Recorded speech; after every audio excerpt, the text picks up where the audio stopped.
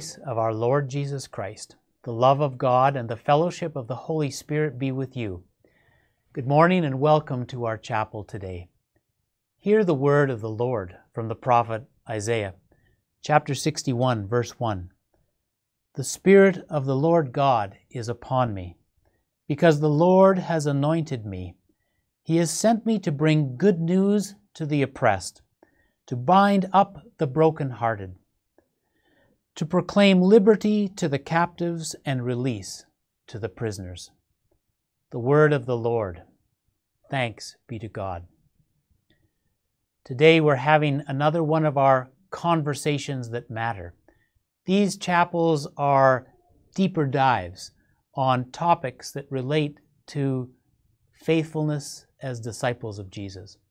Our guest today is Dr. Arlette Zinck from King's University in Edmonton, where she is professor of English and the director of the Ephesus Project. Last night, Dr. Zinck gave our Faith, Life, and Learning lecture on the topic, Serving the Mission Field in Your Own Backyard, a Christian Response to Prisons. Today's chapel is a chance to continue that conversation and hear some questions from some of the other members of the Ambrose community. Now, in case you weren't able to hear Dr. Zinck's lecture last night, she is an award-winning teacher specializing in the work of English Puritan writer John Bunyan. She received a 3M National Teaching Fellowship in 2018 and was awarded a Queen Elizabeth Diamond Jubilee Medal in 2012 for her volunteer work in support of a teaching initiative for prison inmates. Dr. Arlette Zinck, it's a pleasure to have you join us in conversation today. Thank you. Lovely to be here. In a few moments, we're going to have a chance to hear some questions from some of our community who heard your talk last night. But before that, let me begin by asking this question. The Hebrew and the Christian scriptures offer a deep and sustained concern for the imprisoned. And you make the point that it isn't just a kind of social justice elective for super or high-achieving disciples. For example, in Matthew's Gospel, Jesus puts it on his short list of duties. Feed the hungry, clothe the naked, visit the prisoners. And yet this one seems all too easy to avoid. And I confess I have avoided it. So to what do you attribute this pattern of avoidance by Christians? I mean, why does the church generally avoid this whole topic of prisons and prisoners and their needs? Yeah, it's a big question. And I think, Terry, for you and for me, and I'm in the same boat that you've just described, we first have to say, which church are we talking about here? So I think, had we grown up in the intercity, had we grown up in racialized neighborhoods, the acquaintance with the role of prisons, our, day-to-day interaction with people who've served time would have raised our consciousness and awareness in a way that just simply doesn't happen when you grow up in other neighborhoods, right? So, I mean, that would be a first comment. But in behind that, too, is the very important role that our politics play in things. I mean, we're broken human beings. We don't necessarily always orient in the direction that the scriptures advise. And sometimes that our very humanness, and not the best part of it, can be manipulated for purposes of power. And I'm thinking here specifically of the landmark book by a scholar in the US, a civil rights lawyer named Michelle Alexander, The New Jim Crow, where she talks about the Reagan era war on crime as one of the chief motivating factors in what has become an epidemic of incarceration south of the border, highest rate per capita in the world. So, there are occasionally some inappropriate alliances that mean that Christians are led into the belief that tough on crime is a responsible Christian position. And I would argue that that's it's a fundamental misreading of our scriptures. Yeah, thank you. Now, there are those who are going to say that correctional services in Canada are simply doing their job, and that those who are serving time in prison are serving a just punishment for what they've done. This is what justice just is. It's retributive, and it's a form of sort of evening up the scales of things. But you say that the scriptures generally point in a different direction, and that there's a higher form of justice that that Christians are to observe.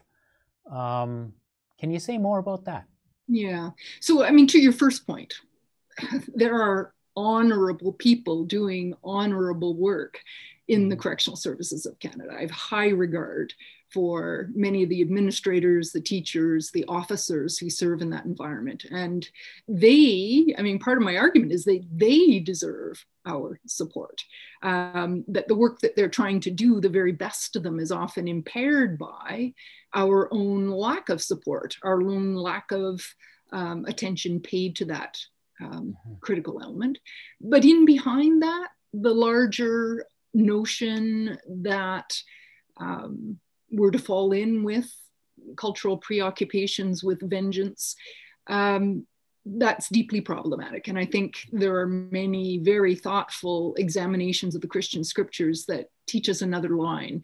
René Girard, one of my favorite critics, another literature scholar, a French man, who does some very, very thoughtful work around the narratives of scripture, and particularly the narrative of Joseph as being that paradigmatic shift where the notion of forgiveness is then substituted for what had been a long-standing use of scapegoating, right? You hear Caiaphas say, isn't it better that one man should die?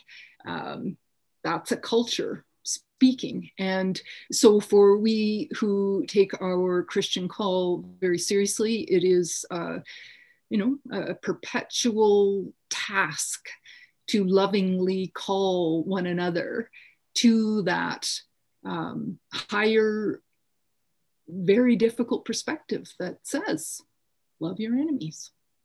Yeah. So Dr. Zinck, you are an English professor at a Christian university in Edmonton. How did you get involved in teaching English to inmates in a maximum security prison in Edmonton? I, Terry, went to the King's equivalent of the Faith, Life, and Learning event. Back in 2008, we had our students think about the theme of inherent invisible dignity, humans' inherent dignity, and how that can be obscured by things like poverty and structural injustice. And among the many speakers who came to campus during that 2-day event was a lawyer who was working on behalf of a young Canadian, a Canadian who was about the age of, the listeners at King's at that hour, who was serving time in an extraterritorial foreign prison. His talk was compelling. And at the end of it, we had 600 or so newly voting age Canadians, jaws dropped, asking, well, what do we do about this circumstance? And the lawyer said, well, do what you can, go talk to your politicians, but it's hopeless. And out of that then grew a series of activities that continue to this day, first in meeting the needs for people to understand that one particular individual's case, but now in serving other federal Canadian inmates. Well, what has your role teaching, your experience of teaching in the prisons, revealed to you about the role of post-secondary education in the shalom and healing mission of God? Yeah. So, first and foremost, the experience of teaching in prisons taught me what our Gospels say so clearly, that we are image bearers, right? There's not a one of us that isn't marked by the image of Christ himself. And so, when you come to that acknowledgement, then the question of how we repair the wounds our brokenness cause, how we actually seek to correct one another in the spirit that the gospel advises, becomes very real indeed. And so education then, in the sense that I talked about last night, according to Lucien Morin, this notion of it being nourishment, right? It's invitation back into community. It's at any level, an invitation and an entrance card to participate. And for inmates who are capable of and interested in the post-secondary level of education, I think it's critical that we offer the opportunity for it. That you take a very capable mind and give that capable mind the same opportunity that we give our students at King's and that you give students at Ambrose to know themselves, know a little more about the world, fit into that broader conversation and find a way to participate, right? Once again, invitation and empowerment to become part of, rather than remain on the outside of civic culture. I want to let you answer a question from Dr. Monetta Bailey, who teaches sociology at Ambrose, and she has a question about some of the barriers surrounding higher education. Good day, Dr. Zinck. My name is Monetta Bailey. I am an associate professor of sociology here at Ambrose University. First of all, thank you for sharing with us. My question is around racialized individuals. So we know that in Canada, Black and Indigenous individuals are overrepresented in corrections facilities for multiple reasons. I've done some work with this population in the past, particularly with youth. And what I found was that based on the societal narrative about what it means to be Black or what it means to be Indigenous, these youth struggle to incorporate ideas of formal education into their racialized identity.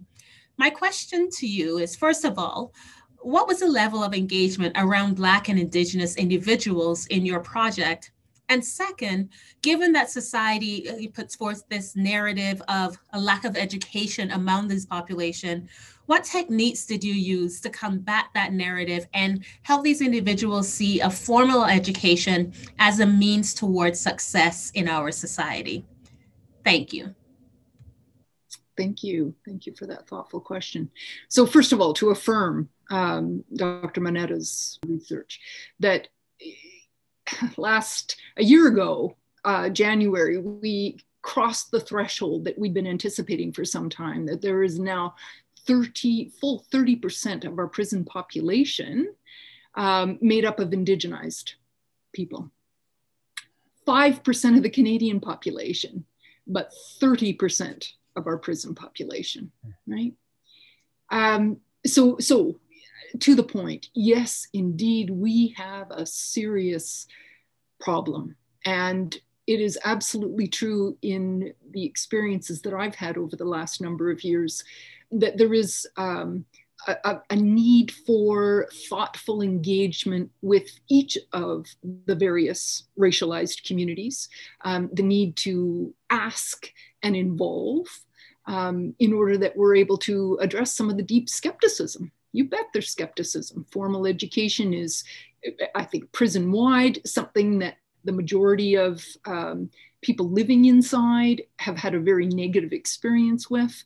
Prisoners generally feel cut out of that world, and not all of them are interested, even if they're capable of joining it.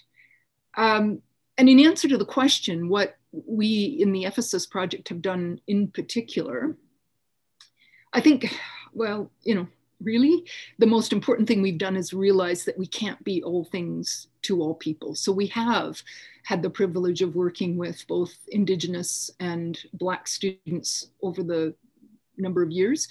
And in the case, I'm thinking of one individual who is Jamaican in ancestry. And for that fellow, look, we met human being to human being, and what we were offering was exactly what he did want. And it worked without a whole lot of extra thought needed to give, stumbling around my words here. We didn't have to do a lot of extra thinking to think, how do we meet this person's needs? We just had to listen to the person himself. I can think of another experience though, with an Indigenous learner, a mature man, and that's, the other, in answer to Dr. Monetta's question, we deal with maximum security inmates who are by definition 18 years or older, right? In any event, this particular student that I'm thinking of, he had material. I think his band had been able to afford an online course of sorts, which had to be rendered in a box with paper for that environment.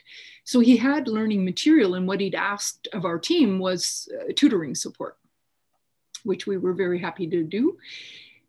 But we realized in talking to him, so it's all about listening, that there were substantial obstacles there. I mean, you would relate that the content just made him so bleak and despairing that he couldn't do the work.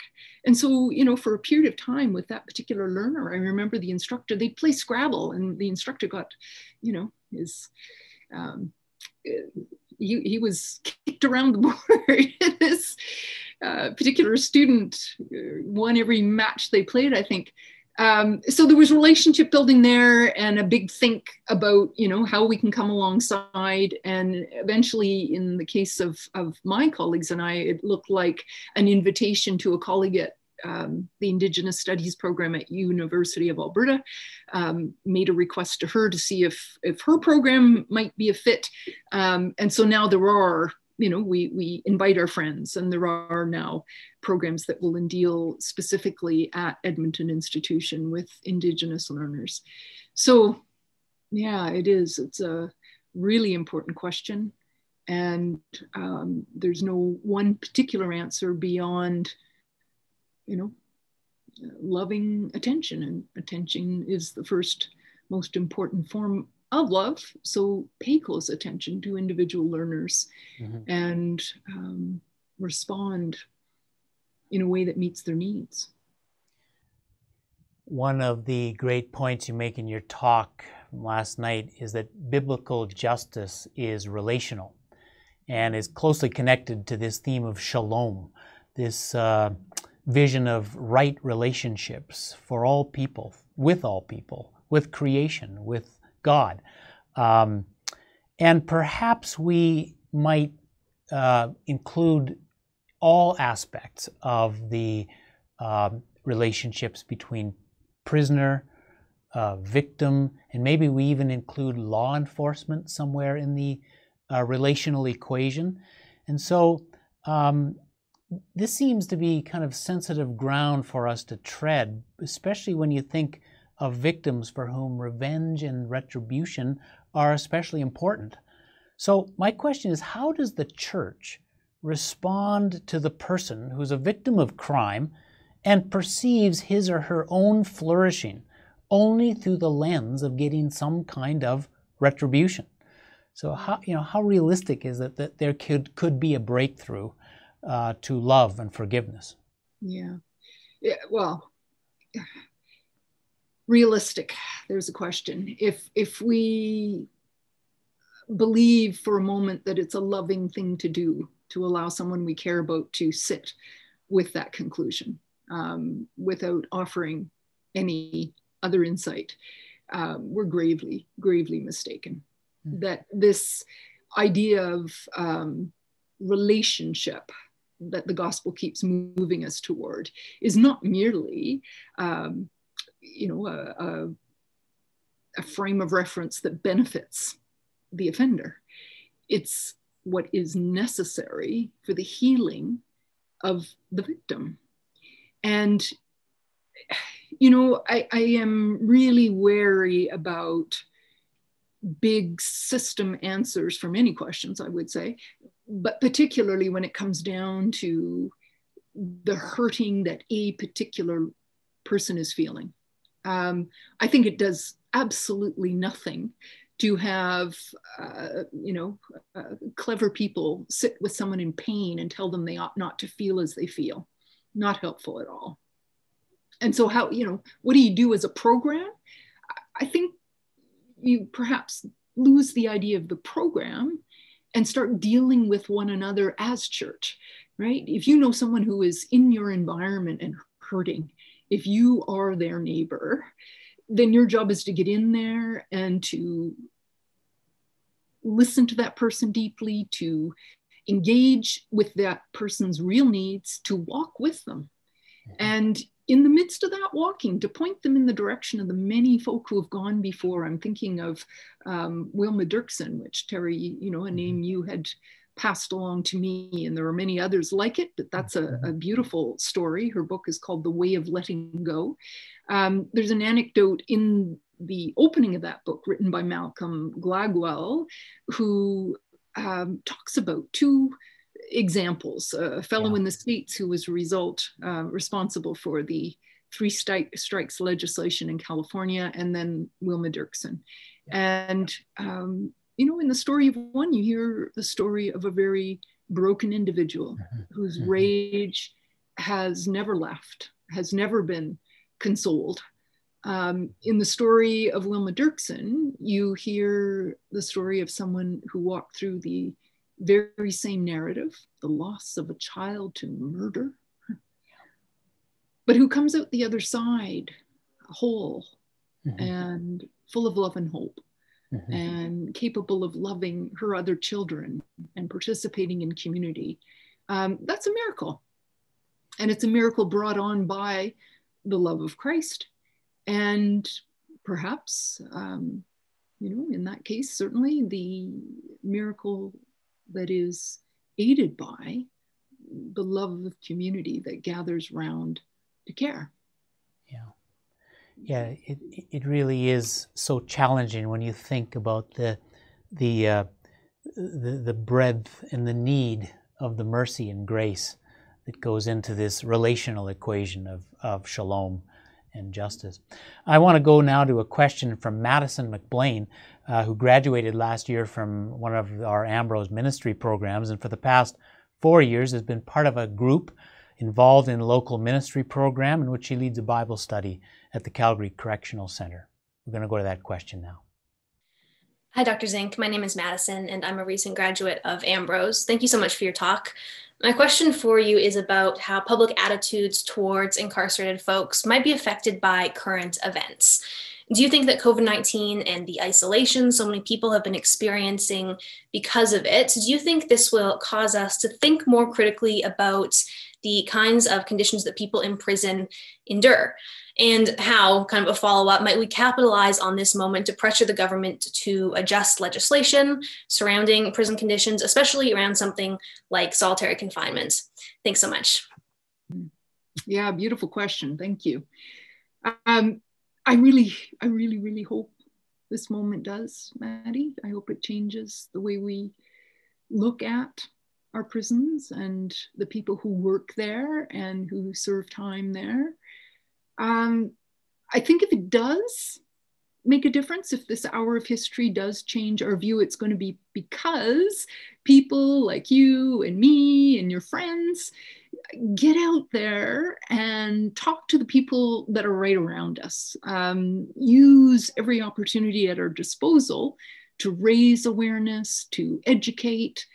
One of the chief things I think I learned in watching King's students in that period of 2008, 2010, when they were very active around the circumstance I described earlier, was that our students they were looking for a champion. They'd heard this story, they felt a burden on their hearts to tell others about what they'd learned. They set up occasions to do that, and they looked very hard to find some big important person who could make all the difference and make people listen. It just doesn't work that way, right? What our students learned was that it was their voices that mattered. They made a great big public event and invited all sorts of important people, and some of them came, many of them didn't. But then the students themselves took the microphone and talked very personally about what they'd learned and why it mattered and why people needed to pay attention. And that was powerful, right?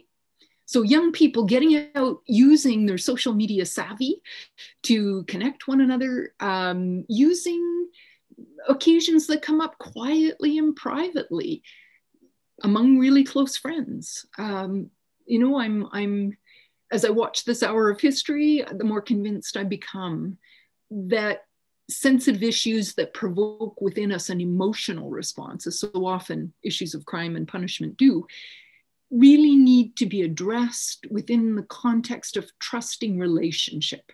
So yeah, you know, we can get out there and do some big tent educational things. Those are important. I've just said so. But you never want to underestimate the humble, the local, the personal conversations that you have with the people in your own sphere, right? If you have a heart for both the person you're talking to and the issue that you're talking about, you stand a much greater chance of moving a person than you do standing on a soapbox. So be encouraged, stay vocal, remain creative, and see how many other people you can reach out to and mobilize to do the small things that seem appropriate to you, and then leave the rest in the good Lord's hands. Big things come of small gestures. I want to go back to the role of education as part of what it means to be redemptively engaged in prisons and prisoners in Christ's name. Last night I was moved by the comments in your talk about your interviews with all of the participants, all the inmates who were participating in post-secondary learning. And you said these words: "My work with the prison has been a kind of Damascus Road experience for me. I, like the Apostle Paul, needed to have the scales removed from my eyes before I could really see." What do you now see clearly that you didn't before? Yeah, ordinary, inherent human dignity. Yeah, I see mothers, sons, and daughters. I see potential. I see circumstances so inhumane, and I'm talking here about the circumstances of their incarceration, that on a bad day I can despair of anything good happening, you know, of that potential being realized, of a new leaf being turned. And you know, as I said in my talk, boy, I certainly don't lay this at the feet of the correctional services. I lay it at my own feet, and my neighbors' feet. We, the voters, need to take this to heart and do what's necessary in all those ordinary human interactions to change the system that currently attempts to correct human beings, sons and daughters, image bearers. I'm going to go to our final question from one of our students about how we might make a difference on the post-prison experience of the ex-convict. It comes from Amy Bork, who serves as the Vice President for Social Justice on our Undergraduate Student Council. Hello, Dr. Zinck. My name is Amy, and I am a student here at Ambrose University. Thank you so much for your insightful and eye-opening talk this evening. You spoke primarily of the important role education plays for the rehabilitation of inmates in Canadian prisons. However, I can't help but think that life in society would be incredibly challenging for former incarcerated peoples due to stigma. I think you painted a beautiful picture of the humanity found within our prison walls. However, that is not the dominant narrative. Are there gaps and a lack of resources for former inmates as they navigate life after prison? And if so, what are practical ways we can be strong advocates for this issue? Yeah, well, great question. So yes, indeed, stigma is enormous. And the challenge that people face coming out of prison is staggering. I remember one day standing in the admissions and departures area of the prison, watching an individual ahead of me being prepared for release. And, you know, there's the number that you call to connect with your parole officer. There's a green garbage bag full of your stuff, and not much else. You know, a drive to somewhere. What we need to do to address that? Well, I mean, you could answer that from 100 different directions, but I think it boils down to, first and foremost, getting out into the community to see who's already doing that work. So John Howard Society, Elizabeth Fry, right off the top.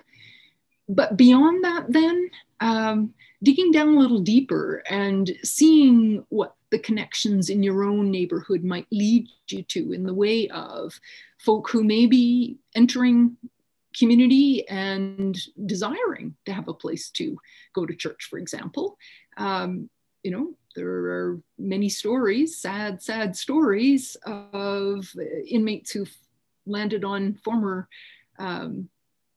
formerly incarcerated people who've landed on the doorstep of a church to be turned away.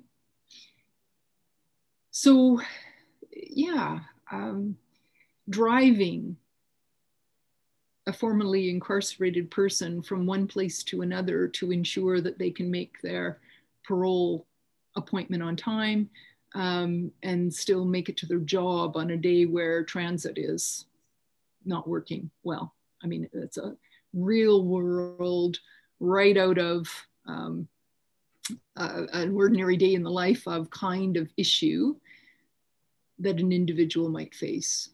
You know, getting from a halfway house to employment or to the visit with a parole officer, those kinds of things. So the tasks associated with that kind of reintegration work can be accessible to most of us. It doesn't have to be, you know, scary, out of your ordinary run of experience kind of stuff. And that means that the opportunity then for most of us to, yeah, find a way to step up, if that's what we're called to, should be fairly easy.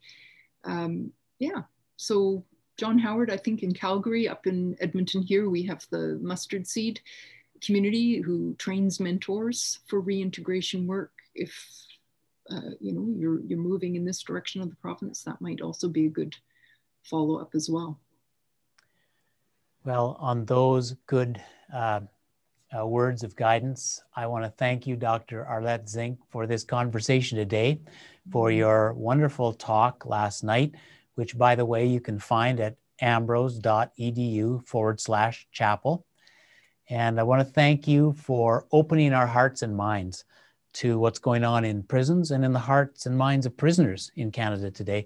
And also thank you for challenging us to be part of God's saving mission now. Thank you. Well, the pleasure is all mine. Thank you for the invitation and the opportunity.